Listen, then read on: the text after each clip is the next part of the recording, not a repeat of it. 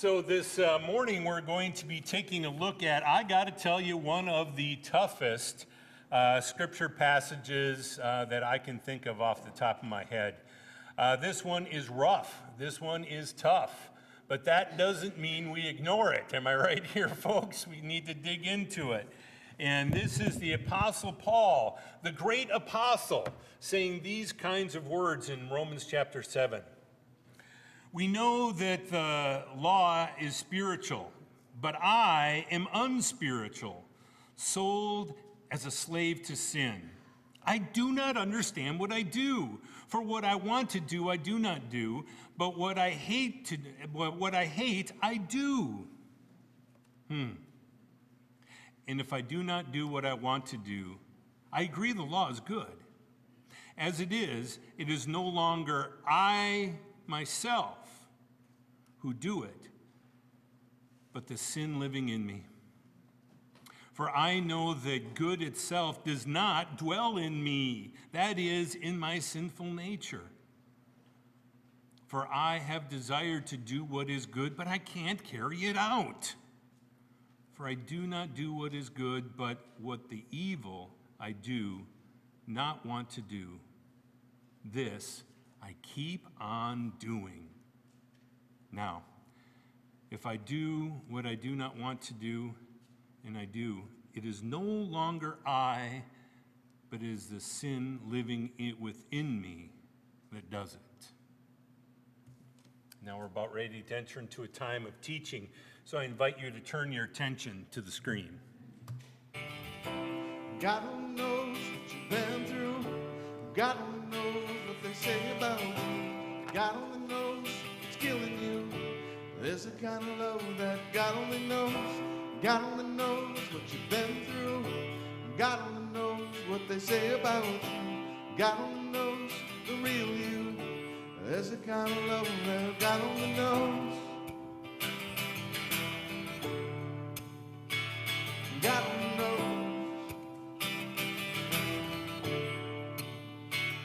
For the lonely, for the ashamed, the misunderstood and the ones to blame. What if we could start over? We could start over. We could start over. For the lonely, for the ashamed, the misunderstood and the ones to blame. What if we could start over? We could start over. We could start over. God only knows. Well, this morning we start a brand new message series, and this whole message series is just simply called, Will God Come Through? This whole thing is about following God. And got to tell you, when you start following God for a while, it feels like you're in the desert. One of the things I love about this video clip is that he's starting out on a paved road, right? No problem. We know exactly where we're going. But then he looks at the compass and God is saying, this is where you need to go. And then you leave the road, you leave the easy path, and you start heading into the desert. And frankly, when you follow God, sometimes it can be kind of lonely. You know what I mean? It can be hard. After a while, he keeps checking his compass, and then he starts to drink his water, his provisions that he has. But after a while, it seems like, Lord, I know I'm heading in your right direction. The compass is telling me where to go, but now I'm running out of water. Lord, are you going to come through for me or not? And then finally, you see the oasis. Now, I've used this metaphor a lot in my preaching over the years, and someone came up to me and said, well, yeah, I get your whole metaphor and everything, and I think it's pretty cool, but why does God take so long to bring you the oasis after all? Why does he wait so long to bring the oasis? I said, the oasis didn't move. That was just part of the destination. Sometimes it's a long journey, and sometimes it's hard. And when we start following the Lord with all of our hearts, when we start doing as the choir sang today, give it all over to you, it can be kind of hard. But never lose sight of the fact that God is with you every step of the way. So that's what we're going to be talking about during this message series. When we're talking about will God come through, that means that is God going to leave us abandoned in the midst of doing what we are told to do? And we're going to start out with kind of a simple concept today. It's a good one for us to kind of stretch our limbs around this, and that is, will God come through when I feel inadequate? Right? Does anyone ever feel like they're inadequate on certain things? Oh, yeah, okay, I was going to say, I hope your pastor's not the only one raising his hand on this one. Oh, brother, oh, brother. Well, that's what we're going to be talking about today, but hopefully you'll see the common thread throughout this whole thing is feeling alone when you're following God. That can be part of the deal, especially when the rest of the world is going the other way. It can magnify how that feels. But today we're just going to be talking about a simple idea that Jesus uses all that you offer him. So it doesn't matter if you feel inadequate. Whatever you offer him, he will take and he will magnify all to his purpose and glory. Does that make sense to everybody? Okay, let's dive into what we're really talking about. We're gonna go through this a little bit more slowly today. But first of all, following God can be overwhelming. Can anyone agree with that? When you start to follow God, initially, as a new Christian, you think, okay, Lord, I'm going to follow you. And for those first few steps, it's actually pretty easy because what you're doing is you're starting to leave a little of those things behind. And what God wants is just basically your attention. Have you focus in on him. And those first initial steps are actually kind of exciting. You know, you get to follow the Lord. Maybe you're first of all opening up your Bible and reading and getting on your knees and pray every day so you know what he says and you know who he is. And that's actually kind of cool. But then the Lord asks you to take another step that may feel a little bit more uncomfortable. You know what I mean? And that is that first initial uncomfortable step is crucial. We may say, okay, Lord, I'm going to trust you on this first big uncomfortable step. And I'm going to pray, Lord, I need to know when I take that step, will there be ground underneath me? Sometimes people will say, you know, I'm good where I am. I'm good. I'll read my Bible, I'll pray, but I'm good. But when you start to follow him, that's when it takes trust. That's when all the reading and praying comes into place, when the Lord says, here is the next step. And that can be overwhelming. Overwhelming to the point where you say, yeah, know something, I'm not going to go there. That's too much to ask. But just wait until you take that next step and the next step and the next step. Here's the real issue here, folks, okay? If God continues to lead you down the path, you know that it's God. Always test the spirits, always test to make sure that it's truly God who's guiding your steps. It's going to get harder and harder because each step is bigger and bigger. At what point are you going to say, okay, Lord, I've followed far enough? Or are you going to say, Lord, wherever you lead me, I will follow. So we know it's a tough road. Sometimes it can be a little overwhelming. Yeah, we always understand that. We get that. We know what that's all about. But now we need to remind ourselves, you know something? It is common. It is understandable. We get the fact that it's common to feel inadequate to the task.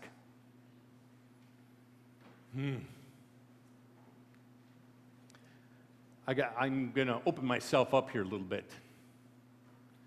Is that I've felt more inadequate to this task of leading a church than in almost any other thing I've ever done. Actually, there's no almost about it. Any other thing I've ever done. There were times where I kind of felt like a phony. That, hey, who am I? Who am I to do this? There have been times when I have thought to myself, man, am I even good enough? There have been times when I thought, am I holy enough? There were times when the pressures and the intensities of everything that I've been trying to do in order to follow God and to bring the church to a new, closer level, when all the hate and vitriol that was poured out upon me has made me want to say, Lord, you can have it. For a while, we lived in St. Cloud, and I pastored a small church there that is now no longer there. Actually, it wasn't all that small. It was a decent-sized church, but it was the smallest one in St. Cloud, of all the churches in St. Cloud. And that church was a group of good people who wanted to continually move. But there was also a seed of dysfunction that was really hard. And whenever I went over to that church, and by the way, I lived on the other side of the parking lot, so you could never lose sight of where the church was. And I'd walk over every day, and I'd have a different attitude if I knew there was going to be a lot of people there or just a couple.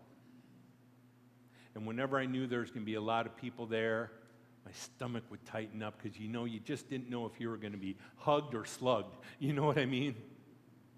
Ooh, that was tough. If I hadn't had 10 years of good ministry under my belt before I got there, if that would have been my first church, I would have said, Lord, if this is what ministry is all about, you can have it. The main thing is I felt completely inadequate to the task. But that's a common feeling.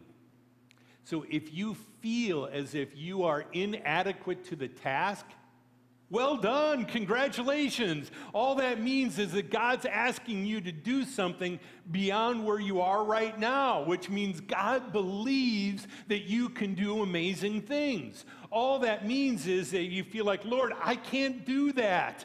God is saying, yeah, I know. Isn't it cool? Wait till I bring you to the point where you can do that.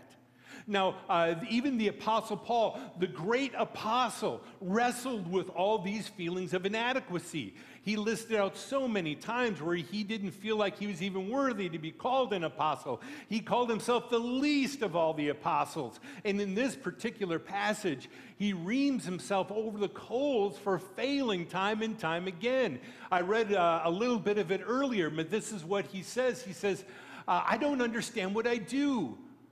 For what I do not want to do, but what I hate. Actually, I learned a different translation that I do not do what I want to do, but I do the very thing I hate. Isn't that crazy? You know what you should do when you know what you shouldn't do. You're heading in this direction, but next thing you know, you're failing time and time again. And he goes on to say it like this, and if I do what I do not want to do, I agree that the law is good. But as it is no longer I myself who do it, but the sin living within me. Isn't that just the sign of inadequacy? Where he says, I can't even do it right because it's the sin in me. Who am I to follow the Lord with all this in me? For I know that good itself does not dwell in me. That's a sign of saying, wow, I don't even have good inside me. That is my sinful nature. He goes on to say it like this, for if I desire to do what is good, I cannot carry it out. For I do not do what is good, but I do the evil I do not want to do. This I keep on doing.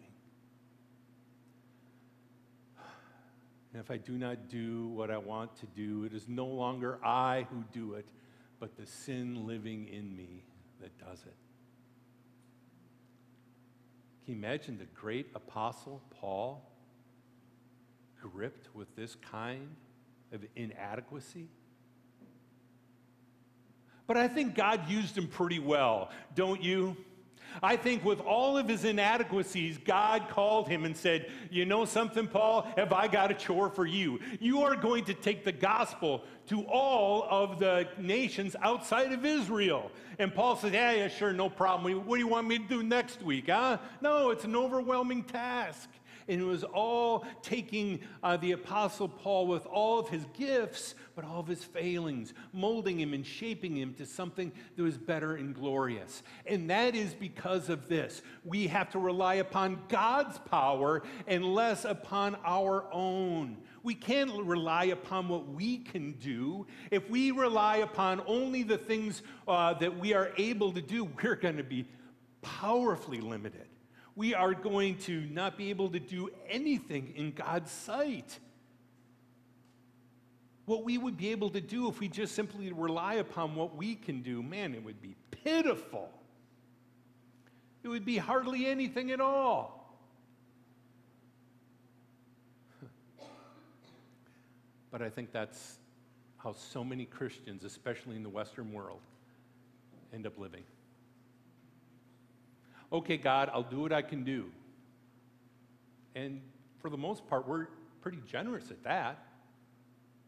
Do the things we can do. But the real power, authority, and majesty lies upon doing those things that we can't do, where God molds us and shapes us. We often use a term of like the master in the clay, right? Molding us and shaping us. I don't like that so much because it sounds too easy just to be molded and shaped. Sometimes, I know my own self, and a lot of times I don't feel like clay. I feel like granite, this big piece of granite. And God isn't just using his thumbs to mold me and shape me, but he's using a hammer and a chisel and pounding away at all those things that don't belong. Because it's not about me. Now, God will take whatever we give him, but be prepared to be molded and shaped into something glorious, something amazing. Again, this is the Apostle Paul.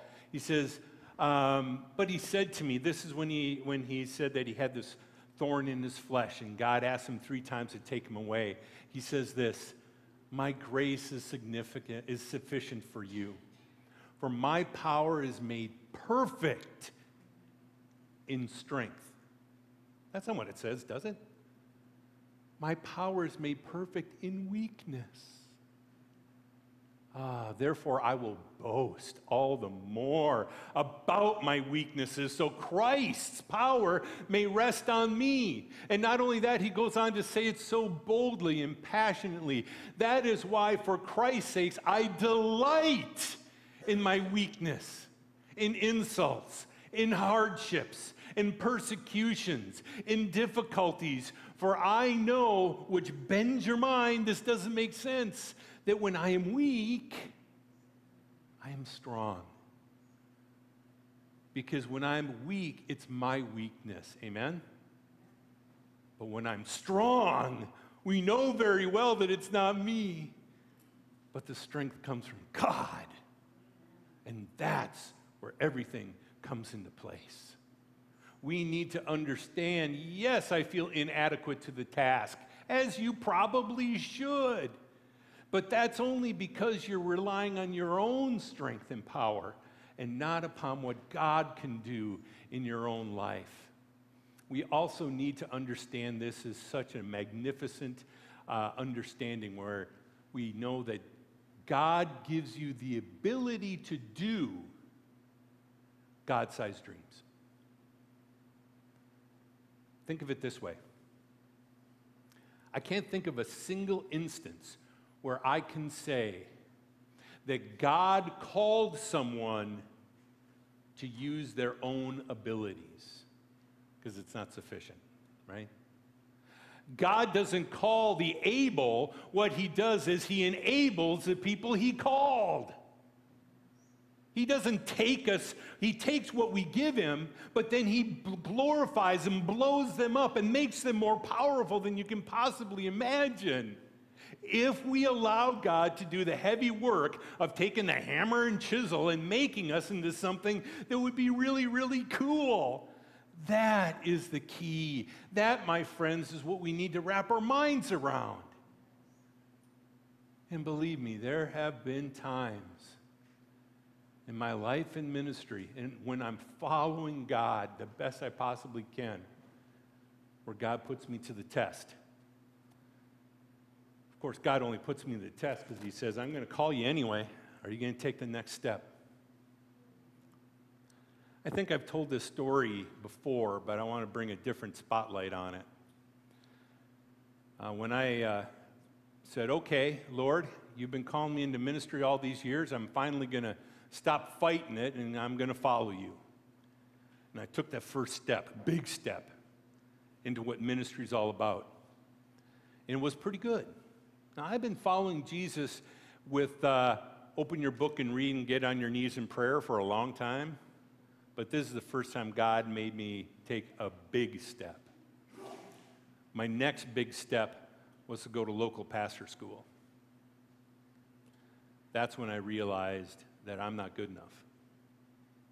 No question. When I got there, I realized that everyone was ahead of me, and I mean everyone.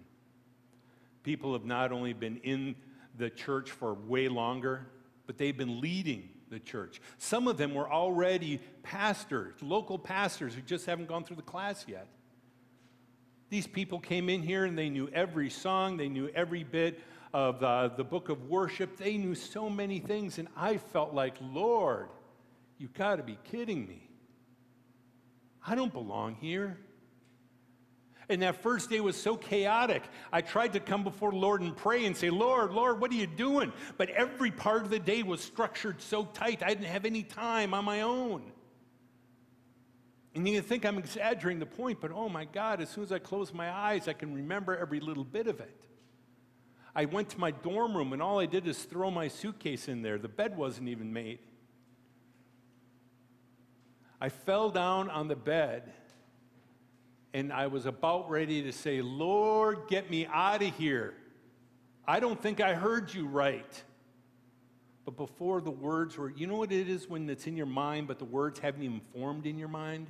You just kind of know what you want to say, but you haven't even found a way to say it. God knows that too, amen? As soon as, before I could even speak a word, before they were even formed in my brain, I felt the Holy Spirit just wash over me, bringing peace and comfort and saying, I don't make mistakes. I called you. Walk with me. Follow me. And I will make you able to do it. Do you know how humbling that? Sorry about that. It's humbling. It's humbling to know that, yeah, you're not good enough, but you don't have to be good enough. It's not about you. It's never been about me. It's all been about where God is trying to bring us. If we're trying to do God-sized dreams because God put it in our hearts, He will make us able to do those things. He will give us more than we are, and He will shape us to be more than what we can do by simply giving it all to Him and saying, Lord, if I can't make that next step, give me what it takes to take that next step.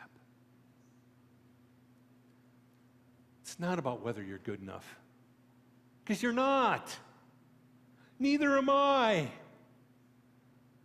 I remember the first time I said yes to ministry. I said, yeah, I'm a public speaker. You know, my degree's in theater and all that. But holy cow, if you think preaching is the only thing preachers do, you don't know a fraction of it. Everything else, the Lord has had to take the hammer and chisel and whack away at me. Now, do you think that makes me better? No, I'm still me. But the Lord has allowed me to understand my weaknesses. and bring me more strength. Again, the Apostle Paul, he understands what this is all about when he says, not that we are competent in ourselves or claim anything for ourselves, right? But we are competent, our competence comes from God. He has made us competent ministers of the new covenant, not by the letter, but by the Spirit. For the letter kills, but the Spirit gives life. Oh, how beautiful. Let me just tell you something here, folks. God is calling you to do something. I don't know what it is. You need to listen to him yourself, okay?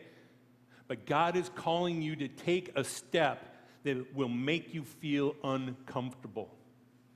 In fact, I do believe that God not only works through individuals in the church, but the church as a whole. And I believe that the Lord is asking us as a church to take another step towards something good and glorious and beautiful that will make us feel uncomfortable, that will make us feel weird. But we are the ones who need to choose. We are the ones who need to say, Lord, I will take that next step, or say, no, Lord, I'm good. I'm good. I'm just going to stay where I am. I'm just going to stay here and maybe complain about things.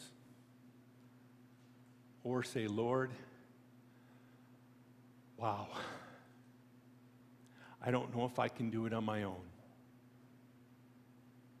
But if you wrap your ever-loving arms around me, hold my hand, take my life, I will make the next step all for you. All for you. Now we're going to pray. And as we pray, I don't know what you should be praying for, to be honest with you. I don't know what the Lord has been whispering into your life. But what I do ask is that you are ready to truly hear what the Lord is saying to you. I know you've heard me say this a lot, but I'm going to invite you, if you feel comfortable, to pray with your palms open. And this is just a reminder to us that we are here to receive whatever God is trying to lay into our lives. But however the Lord is speaking to you today, don't be too quick to say no. Be ready to say yes.